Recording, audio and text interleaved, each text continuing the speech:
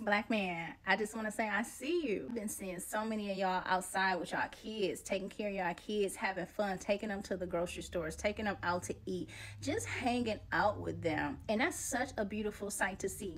Not because I don't see it much, because where I am, I do see that a lot. Not in my community, but in the friendships that I have, most of the men that I know, they all take care of their kids. And so I just want to say thank you for showing up and being different for this generation than the things that we see on TV, being different than what the media wants to portray you as, because you are so important. You are so necessary in the world for the children, for the next generation of teens that are out there who don't have anyone to look up to. You are important for the family structure. We need you.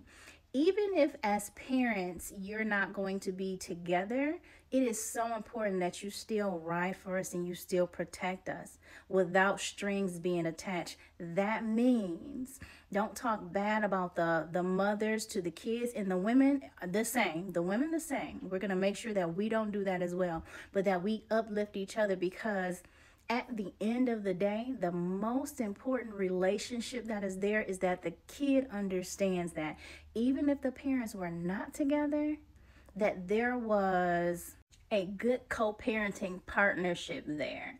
If you are married, make sure that you step up as a father, being gone all the time, taking care of the bills, making sure that everything is okay.